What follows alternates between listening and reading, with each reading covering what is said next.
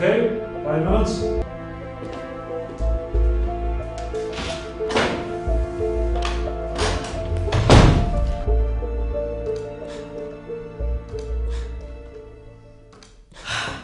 What even is this? I don't even know. Are you actually doing the work? Are you deaf? Twat.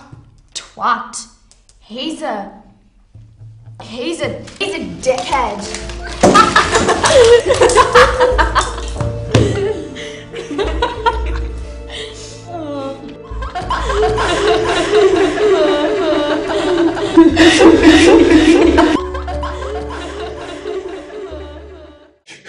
She felt flat.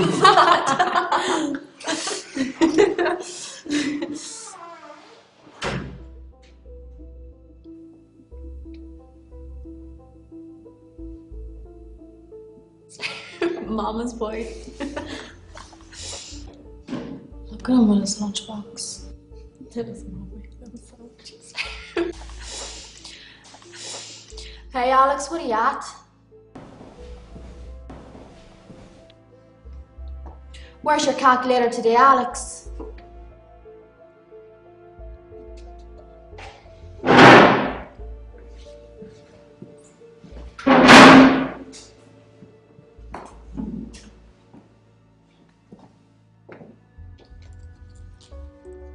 Or is it Alice?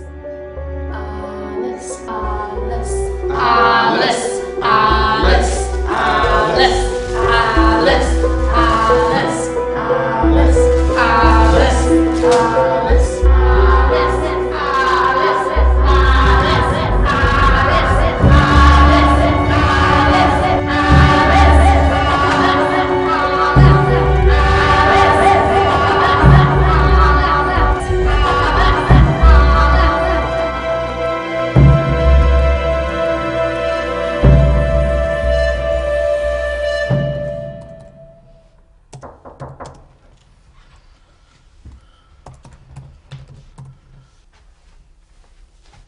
Are you all right, Alex?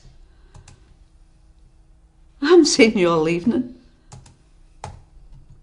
How was school today? Alex. I'm in the middle of my work. Busy here.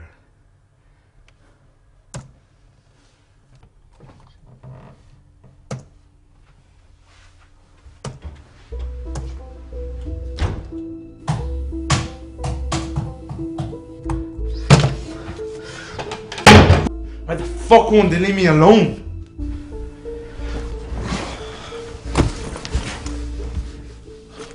He's a dickhead.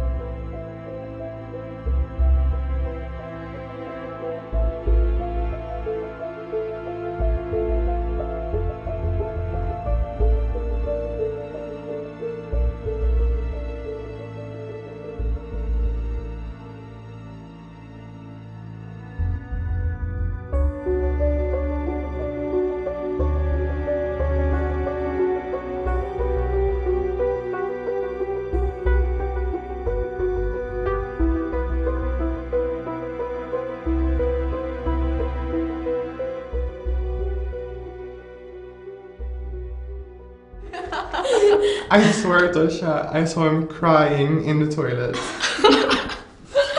That's what I call a result.